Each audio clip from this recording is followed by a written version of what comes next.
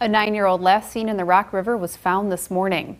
Madison Billups and her brother were playing in the river in Janesville Thursday when they were both caught up in the river's current. A bystander was able to grab onto the boy, but Madison went under. Crews and divers have been looking for her for days. This morning, a boater found the little girl's body about 5,000 feet downstream from where she went into the water. The family is planning a candlelit prayer vigil for Madison tonight at 7 at Anglers Park.